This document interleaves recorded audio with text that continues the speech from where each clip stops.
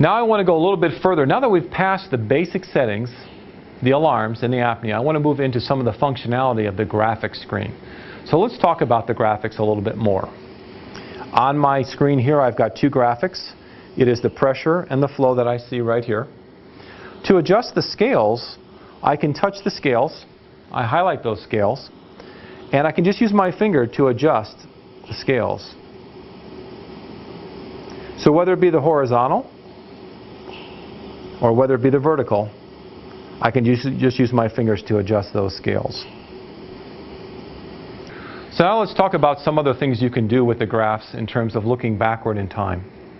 So imagine something happened on the screen, something pretty odd, and that's pretty odd, I'd say. And you were maybe standing at a distance and you saw that occur on the patient and you wanted to capture that graph. Well, what I'm going to do is go ahead and hit my pause button on the right-hand side. So I'll pause my graph. It's going to throw crosshairs up.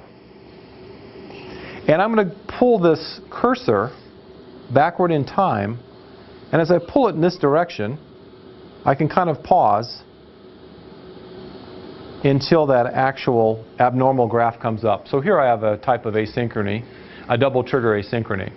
So from this point, I can take that and I can go down to a camera icon in the lower right-hand side and I can actually capture that asynchrony.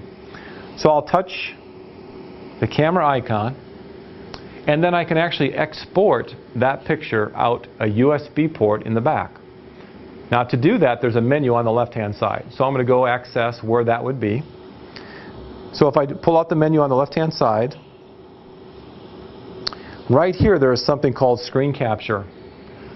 And so I'm just going to touch the screen capture. And we can see right here that that picture I captured is listed right there.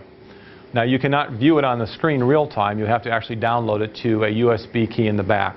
So if I stuck a USB in the back, then that would highlight down here and I can copy and send those out the back. Alright, I'm just going to close that for now. And I'm going to go ahead and unpause this graph. Now another thing that you can do when you're in this view specifically is some people want to see the alarms on the screen as well. That's how we did it on our previous ventilator. So if I double tap this little icon right here, it pulls up the ability to configure this. So I'm going to pull up alarm right there and show you what that looks like. So right now I've got a graph on the top and I have the alarms displayed at the same time.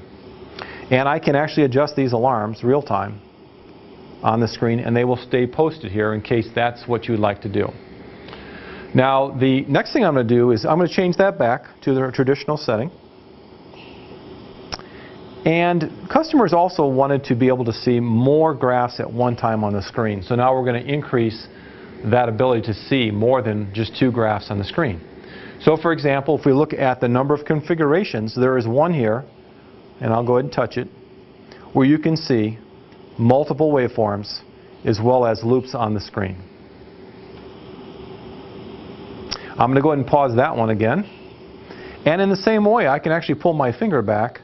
And it's interesting because as you kind of look at the different waveforms, you get a better perspective of what's happening actually on the loops. And so I can actually see on the loops what is the same point in time. Now I can also use the knob at the bottom if I want to kind of look a little bit finer into these loops. As I adjust these loops, please pay attention that that crosshair is coming down to an actual value.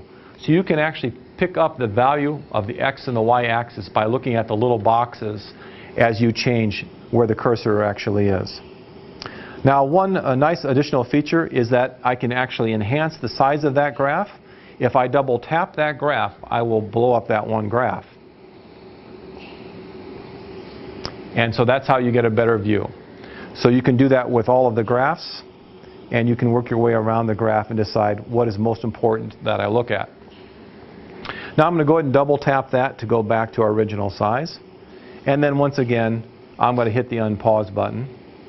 And then you'll begin to see the graphs being drawn the way they normally are, real time. At this point, I'm going to go back to my original two graph display. That is under this waveform layout icon right there. That's where you'll access things. And I'll go under layout 2. You'll probably spend a fair amount of time under that waveform layout icon, so become very familiar with that. That's how you'll switch back and forth.